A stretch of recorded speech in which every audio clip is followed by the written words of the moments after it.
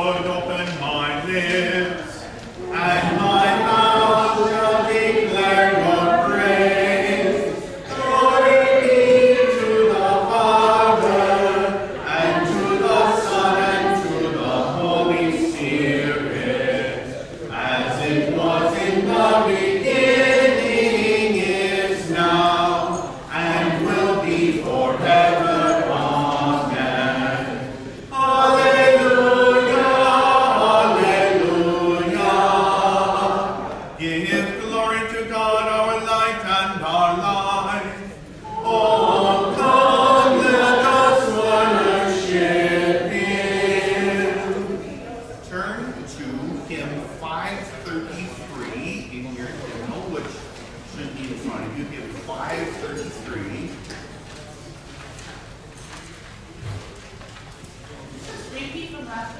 We're not singing the same verse. We're going to sing a different verse. I know. That's the level of creativity I have right now. So we are going to sing verse 3 of this hymn. So in 533, stanza 3. Jesus has come as the mighty Redeemer. See now the threatening strong one disarm.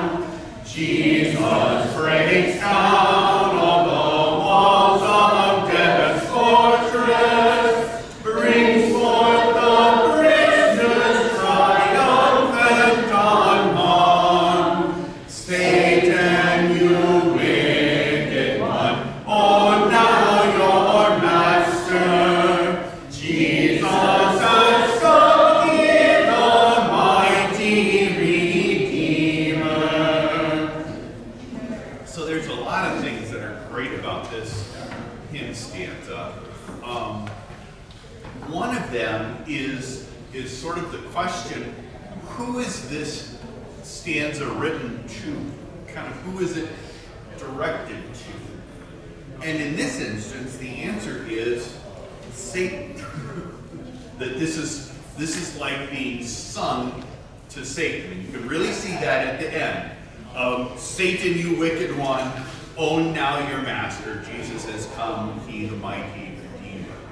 And some of the most powerful hymnody, or hymn imagery, let's say, comes when the hymn writer kind of plays with the voice and the person who it's written to. And this is an example of it. So while it is sort of directed at Satan, you could also, it's really intended to comfort us, right?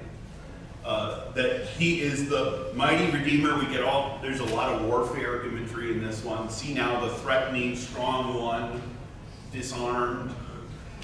He breaks down the walls of death's fortress, brings forth the prisoners triumphant unharmed. So, and that the prison there is kind of sin and hell, death and hell, that is there.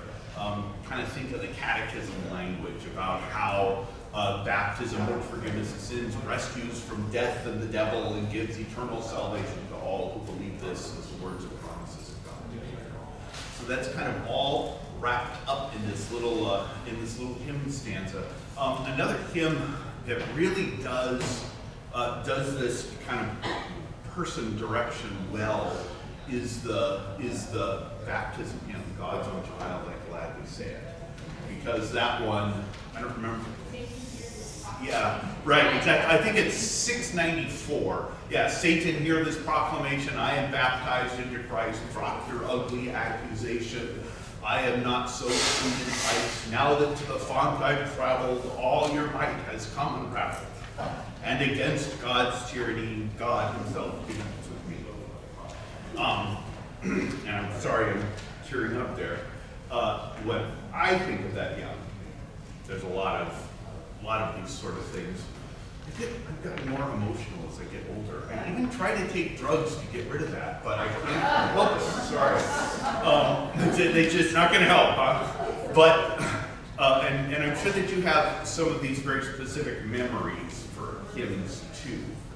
But when I think of that hymn, I think of a little third grade boy that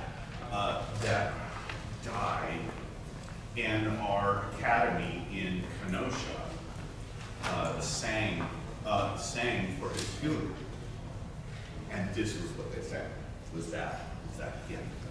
And so whenever I'm kind of looking at hymnody and thinking about hymnody, trying to pick hymnody, a part of the goal is what is going to grab, not in simply an emotional way, although there is that, but in a faith way. And that grab is either sin or death or hell. You can almost hear Romans 8 kind of, either life or death, principalities or power, things present or things to come, etc. You get that sense so that no matter what else comes, those promises and do that. I know this is not a time for questions, but one of the things that we have been really blessed with in our community is the depth. And that, you're saying that connects to that funeral. I think that's one of the reasons why it's so important. There are big moments in your lives, obviously, weddings, baptisms, funerals.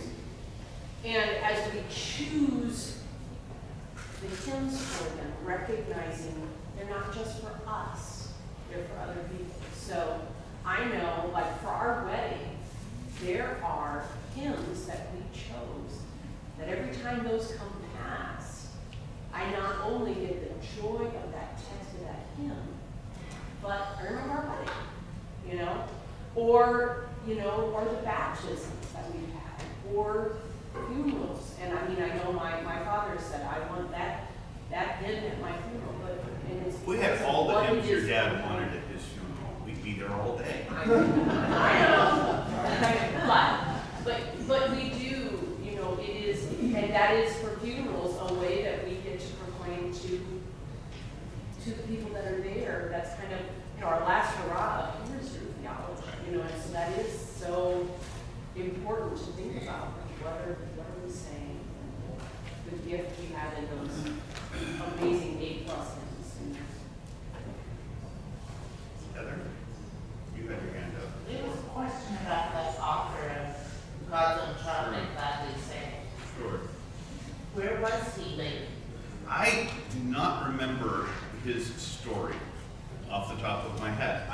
I know exactly where the book is that would answer that question, and it might not be in a box.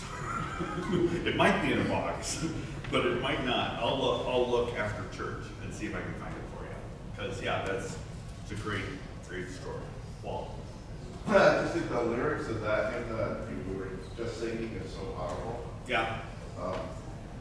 Our organist, our choir director of last church, wrote an arrangement for that. He just scribbled it out, and it was really good, and we used it several times.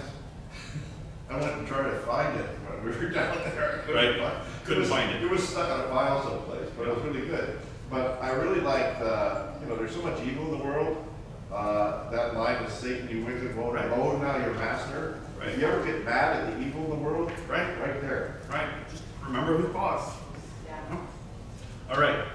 With all of that, let us pray. Blessed Lord, we thank you for your many mercies today coming to us, being our Savior. We thank you for the gift of music and the life that you have given us in this place. We pray that you would bless us now as we are strengthened by your word and spirit, and that we would grow in faith and love. In your Son's holy name we pray. Amen. Our Father, who art in heaven, hallowed be thy name. Thy kingdom come, thy will be done, on earth as it is in heaven. Give us this day our daily bread, and forgive us our trespasses, as we forgive those who trespass against us. And lead us not into temptation, but deliver us from evil. For thine is the kingdom, and the power, and the glory, forever and ever. Amen. Let us bless the Lord. Thanks be to God, the Almighty and merciful Lord, the Father, the Son, and Holy Spirit, bless and preserve you. Amen. Okay.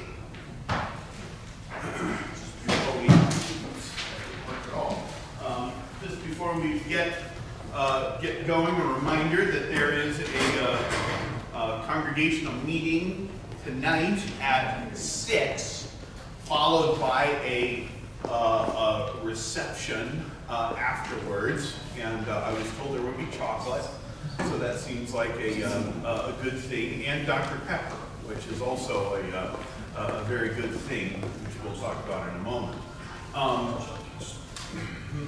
Does anybody have any other announcements before we kind of get at it here? All right.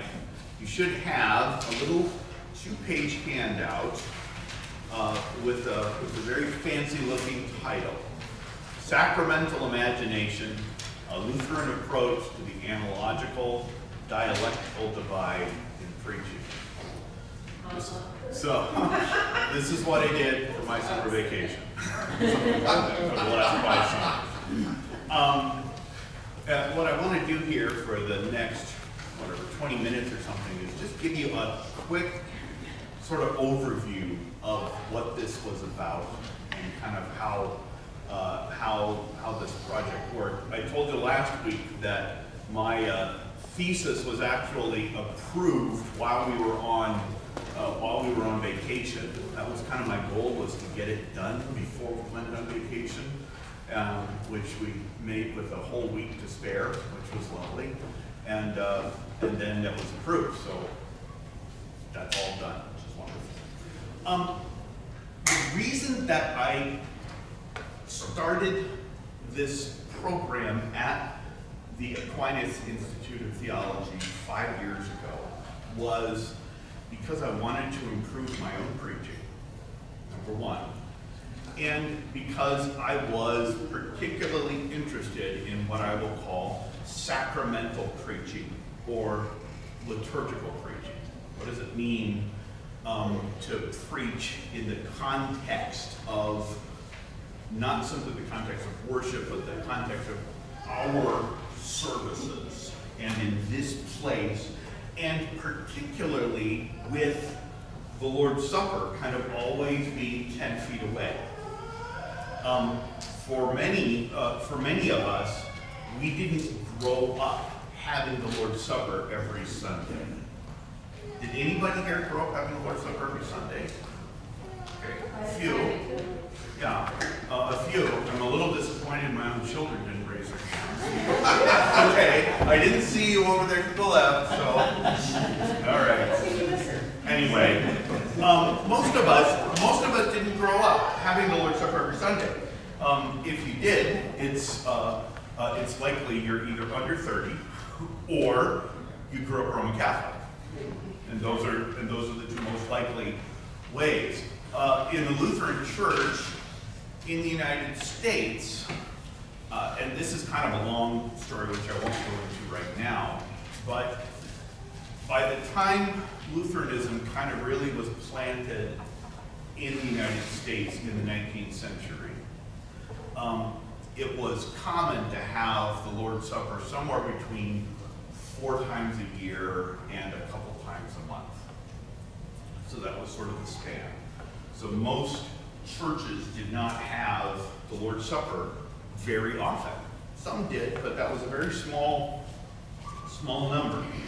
And what that meant was that most of the preaching that happened Sunday after Sunday after Sunday did not happen in the context of the Lord's Supper.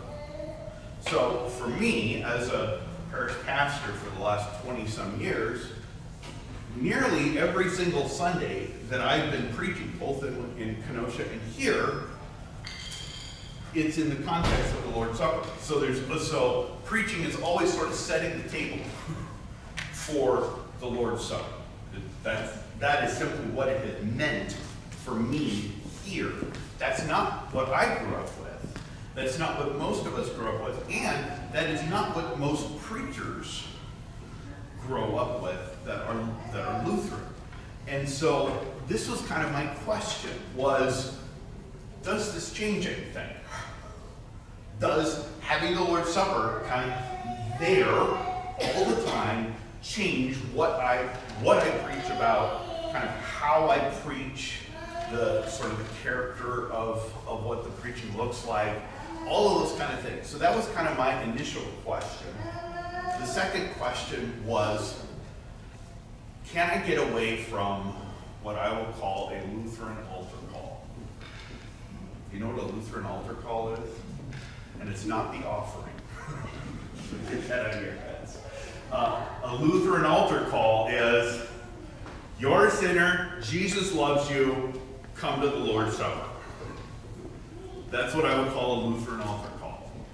It is where the sacramental sort of part of the sermon, the connection with the Lord's Supper, is sort of a hook at the end of the sermon, and it doesn't really have anything to do with the text of the sermon. It's just sort of, okay, how do I end this thing? So how do I land this plane? All right, I'm going to land by saying, come to the Lord's Supper. All right, now I'm done. And now we can go have the Lord's Supper. And I have done many Lutheran altar call sermons. And I'm not saying that that is wrong. Okay? But my question was, is that really the best that we can do? And how does that serve the text, the people in the congregation, the sacramental and liturgical life of our church, and all of these things sort of together? So those were the two questions that were kind of thumping around in my head 5 years ago when I started. Was one, what does having the Lord's Supper more often do? And then two, how do we actually preach sacramentally so that it isn't just sort of a random tack on the end of the sermon? So a couple hands. Heather and then Rick. When was your last Lutheran altar call? I don't know. You guys will have to tell me. So and again, I'm not saying that that's wrong. The reason I called it an altar call in revivalism, in kind of 19th century revivalism, tent meetings, this kind of thing, an altar call is sort of the preacher will work everybody up to a state where they are going to confess their sins and are going to declare that they have now become a Christian, that they have repented and become a Christian again. And that's called an altar call. And in fact, churches would literally have the front pew would literally be called the anxious bench.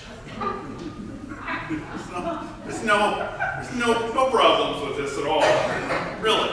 And so if you were in a state where you might be getting close to being converted, then they would usher you up to the anxious bench, and there would be somebody that would be holding their, would be there praying with you to be converted. And oftentimes, the service wasn't over until somebody was converted. So sometimes people will be converted often. Because and this is just my own cynicism there, but I just wonder if sometimes people are converted because they want to go home. But I don't know. So that's where the altar call idea sort of comes from, is that this is the culmination of the whole thing, is that in a evangelistic type sermon like that, everything goes toward this conversion at the end.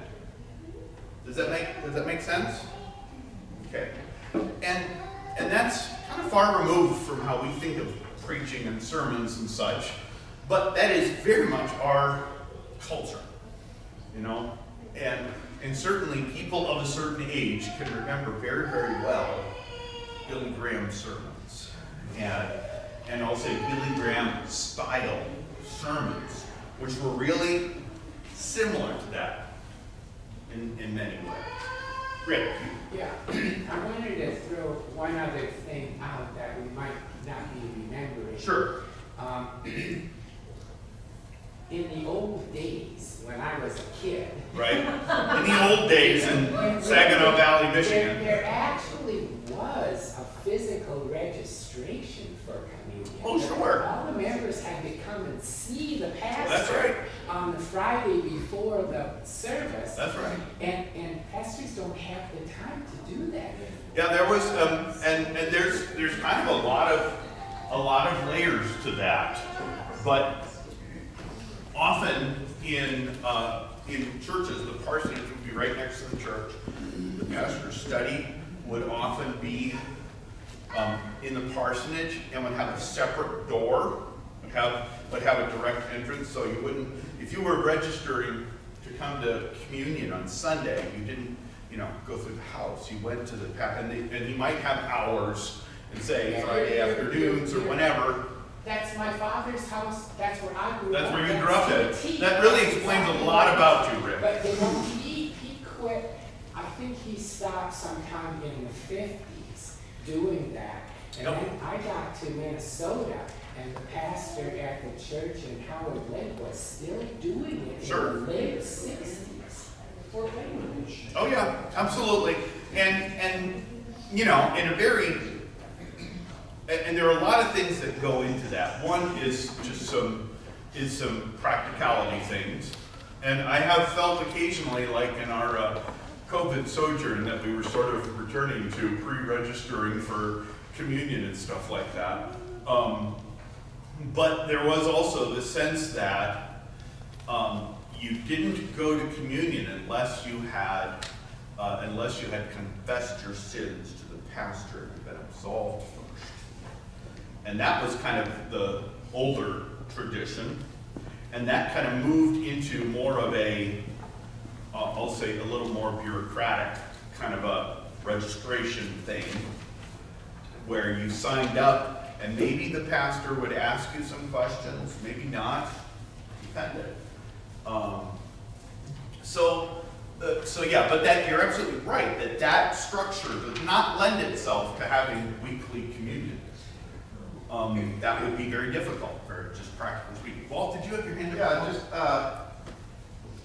it's on the subject, but those folks who were in the Catholic Church, it's about the power of the liturgy. Sure. And the power of that every week, Sure. being in that situation. Right. Because we had the proctor, the guy from the Catholic Church that was in the study. Yep. And also in the readings, it referred to the fact that the Catholic Church has all these problems with the priests and Right. people getting robbing and stealing and all Right. that. But the church goes on. People Sure. went to communion no matter what. Right. No Right. matter what. If the priest was a child molester, they still went to communion. And that's the power of the liturgy. And that basically what I'm saying is that no matter what, the power of that liturgy goes on. So no matter what's happening in the world or around you or right locally. And that's absolutely true. And that's a part of what I found very interesting about liturgical preaching in the context of the liturgy, is that the sermon is not simply it doesn't have a life of its own.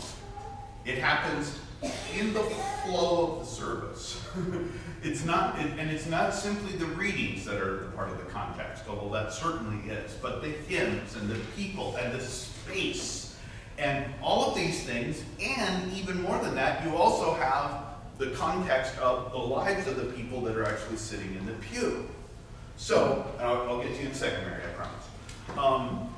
So, for instance, right now, in my preaching, I cannot not think about the fact that I'm leaving in 8 days. And chances are, you sitting in the pew, that is somewhere in your head as well. and that is probably bubbling closer to the surface. And so I can either ignore that and act as if that is not the case, which sort of distances the preaching from, I'll say, from reality, or I can actually think about those things as it's being prepared. That's part of the context of the sermon here. This is why a sermon, every congregation should believe that their pastor is the best preacher everywhere, anywhere, because he is their pastor, and because those sermons are written for them. And so they don't simply translate. This is why I don't like internet preaching, is because there's no context. I am not the pastor to the internet. I am the pastor to these people at this place at this time. And that changes how the whole thing happens. So all of that's kind of swirling around there. Here. So, in the Catholic Church, in order to receive communion, you had to go to church on Saturday afternoon Right. and confess your sins and Right. be forgiven. Otherwise, you did not go to that altar. Right. And so you had to go to confession. And so there were a couple ways that you could do that. You could either just make that a part of your habit, or not go to church as often, or go to church but not go to the sacrament, or any of those kind of things. So that's kind of my backdrop to what I wanted to study and kind of try to think through together, is all of that. Step one was was writing basically a chapter history of preaching in the Missouri Synod, and specifically how preaching has been taught and how preaching has been kind of received and passed on. And so that was kind of a survey.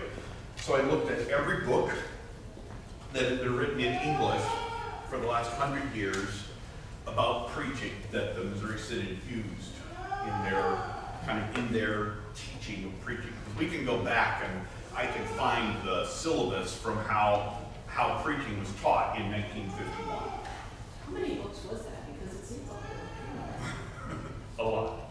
And that is what I was doing, that part especially was what I was doing when I was at the library in St. Louis.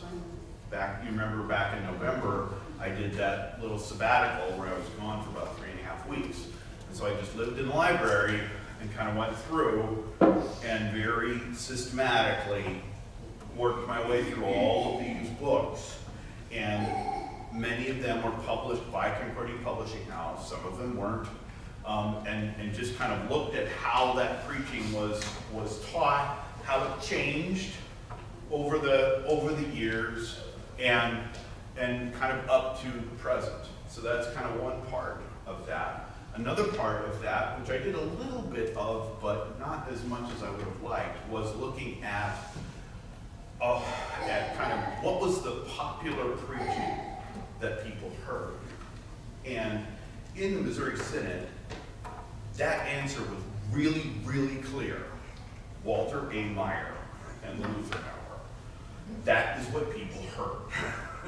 Walter A. Maier and Oswald Hoffman, who was the Lutheran Hour speaker after him, are probably the two preachers in the Missouri Synod that have been heard more than anybody else. Maybe more than everybody else put together.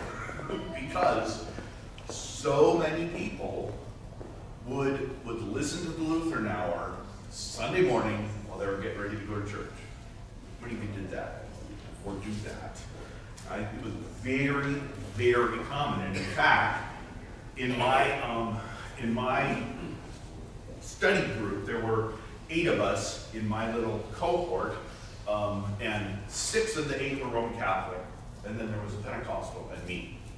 So I was the token Lutheran, he was the token Pentecostal. It was great. And in that group of 8, 3 of those people had listened to the Lutheran Hour for years and years and years growing up. And I was not one of them.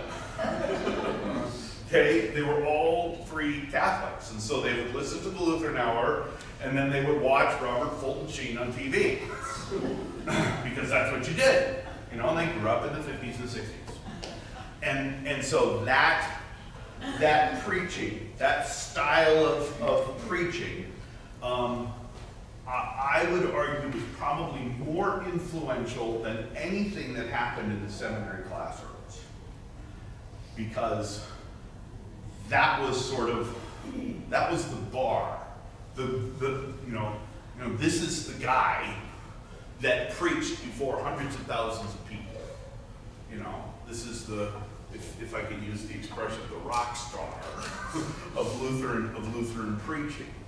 And so that did, and there were, Walter A Maier was the speaker for the Lutheran Hour for 20 years, roughly, 1931 or so to 1950 when he died. And CPH published in that time period 25 books of his sermons. So basically every sermon that he preached ended up being in a book or a devotional or something to that effect. It is very difficult for us to kind of fathom that level of loyalty. And we're talking all through World War II, we're talking all through the Depression, and where you can go and see one of the most famous pictures of Walter A Maier is him preaching at Wrigley Field with 100,000 people there in Chicago. And you know, and anywhere you go, 100,000 people is a lot of people.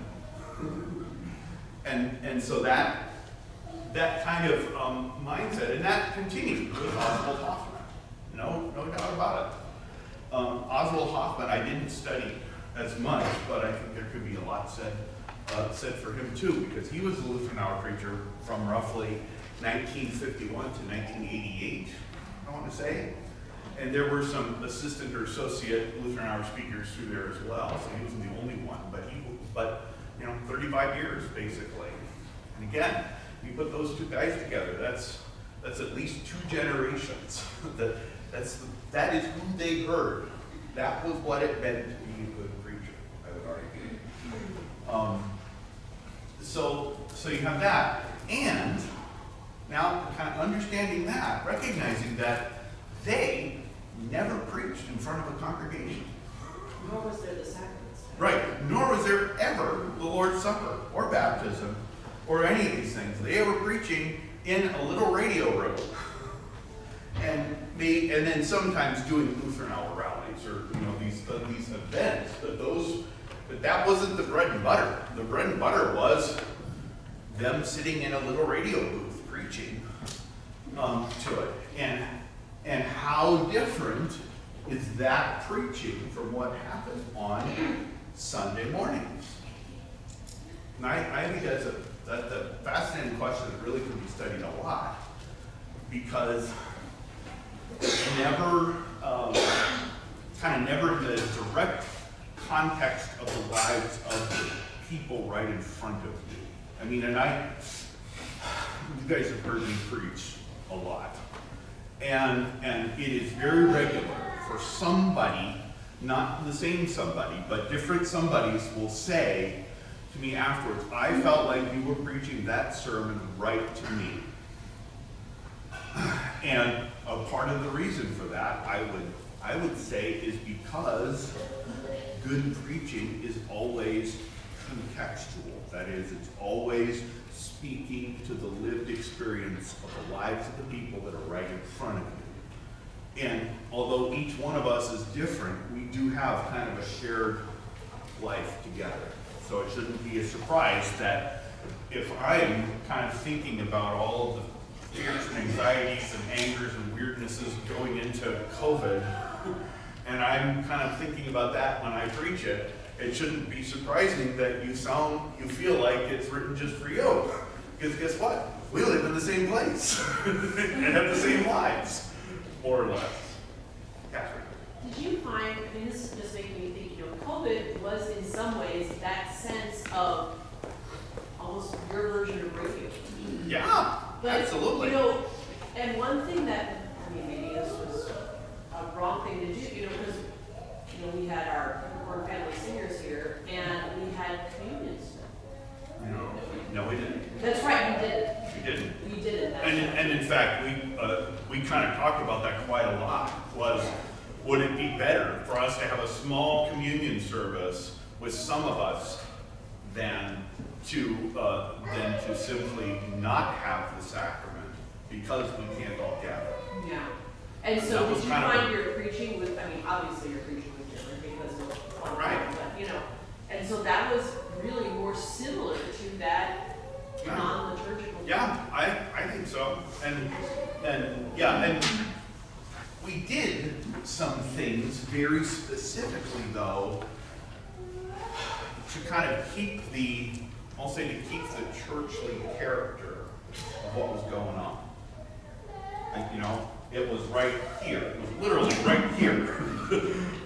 We didn't do it generally in my study. It was in the context here. We would, we had hymns. It was a familiar liturgy. So anybody that was a regular member of Holy Cross should have been able to watch those videos and recognize it as something that it wasn't the same, but it also wasn't different. Should be able to recognize that this is connected to what I know. Does that make sense? Dennis? Just something that you and all the elders, we had a lot of discussion about keeping the character of the service as close as we could without communion. Yeah. And we actually even had quite a debate about confession of absolution. Mm-hmm. And I still have quite a debate in my own head about that. Whether we should do that at all. Right. And we decided it was important. Yeah, and we did, and I don't regret it, but I do understand that, what is it? I don't believe that you can have a virtual communion service or a virtual baptism. Why is a virtual absolution okay? Well, I would say the character of the word in that place in that context, is different than the water or the elements of the sacrament. But I understand very well the question there, and I can kind of resonate to that. But, If I may, Reverend Dr. Todd Peperkorn, STMD, since we're under time constraints today. and I'm going to do this next week too. Okay. So we're not doing all of this in the next 4 minutes. Okay, great. So my question will wait. All right. Great. Thank you for keeping me moving. Well, Well, it was just what you referred to. I remember Linda and I were confessing to a TV tube. right. And I'm I said, well, my confession is right, but this is just darn weird. Yeah. Yeah. And at some level, you just had to kind of embrace the weirdness. And, and say, okay, yep, this is weird, and we're going to do this all together, even though it's weird, because we don't know how else to do this. And that was one of the things that I felt like we did well, was that we kind of moved. We were weird together. We moved through these challenges together, and it wasn't perfect, and maybe we could have zigged instead of zagged, but whatever we did it together. And that to me was tremendously important along the way. So I think we kind of wrestled this to the ground a little bit. There have been in the 20th century kind of various movements and articles and this and that written about liturgical preaching. Usually what that means is sort of recognizing the Bible in the liturgy, recognizing that the liturgical service is biblical and is a part of the context in which we preach. I think one of the big questions that still sort of goes on with all of this is liturgical preaching, or let's say congregational preaching on Sunday morning, assumes that the people that are there that are listening are Christians. Okay, let me say that one more time. Congregational preaching on Sunday morning generally assumes that people are Christians. You know? So when I'm talking about the Lord's Supper, I'm talking to you. I'm not talking to a sort of a theoretical, I'm not simply talking to a visitor who maybe isn't a Christian. Now they might be there, right? I mean, we have visitors all the time, and they might be there. But for the most part, our Sunday preaching presumes that these people are Christians. Now, I do think that that also creates a challenge for us, and that is, how do we witness to the world around us? How do we actually evangelize? Because the sermons, generally speaking, that happen here are written for you guys. They're not written for an unbeliever. They may overhear them, and they may benefit from them, but they're not the intended audience. They're kind of the side audience. Does that make sense? Because that too, so when I talk about sin with you guys, for instance, my talking about sin is also going to kind of assume that to some degree you know what sin is, and you know that you shouldn't do it, but that you still do, and that's the problem. That's kind of where I start, right? I'm not starting with, let me explain to you that you're a sinner. There may be some of that, but really the baseline is, you're a Christian, act like you're a Christian. And the fact that we can't always do this is part of why we need the gospel.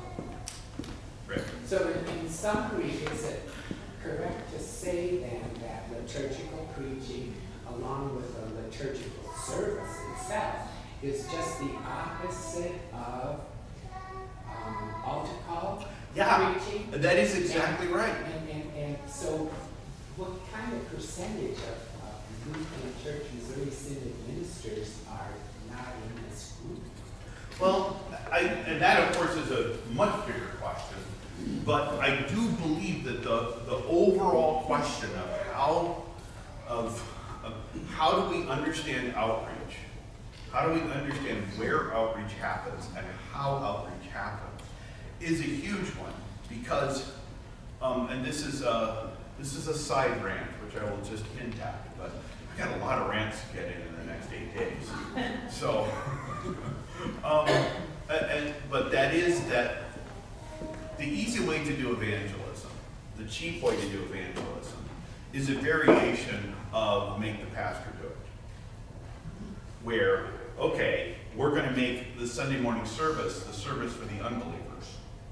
We're going to make that the seeker service, so that the pastor is now the evangelist, not the congregation.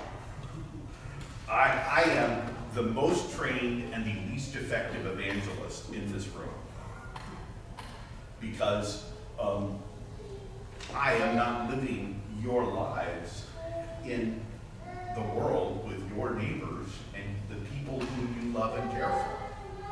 And so I am always going to be, at some level, perceived as the professional Christian, right? I'm the pastor. I'm paid to be a Christian. I'm paid to be a pastor. And so that means that your testimony is to the people around you is far, far more effective than anything I would ever do. What I do is build you up and teach you God's word and give you the tools and the pieces that are needed so that you can go out and love your neighbor. But if we act as if all of that stuff has to happen on Sunday morning, then you've got the least effective person trying to do it, and everybody else forgetting that being a Christian actually means being in the world and loving your neighbor, and not, and you know, this is where God cares for us. There is where we care for the world. And when those get in burst, everything kind of goes haywire along the way. So all of this is still kind of context behind what's been running through my head with this stuff. I'm going to take just a couple minutes to start number 3, just a little bit. And I knew that this would take 2 weeks. So next week we'll finish this up. And right, next Sunday we'll finish this up. Sober. I'm not even trying to think if I can even do this shortly. I don't think so. I'm not even going to try. Okay, next week we're going to start with number 3. And I'm going to talk about analogical and dialectical. Those are your 2 50-cent words for the day. So, And you're not even going to tell us what they are. I'm So not. they're really not. You can look them up. I've even got some definitions at the bottom there. Oh, So you can start to dig around with that a little bit, and we'll kind of wrap that up for next week. So with all of that, let's close this benediction. The grace of our Lord Jesus Christ and the love of God, and the fellowship of the Holy Spirit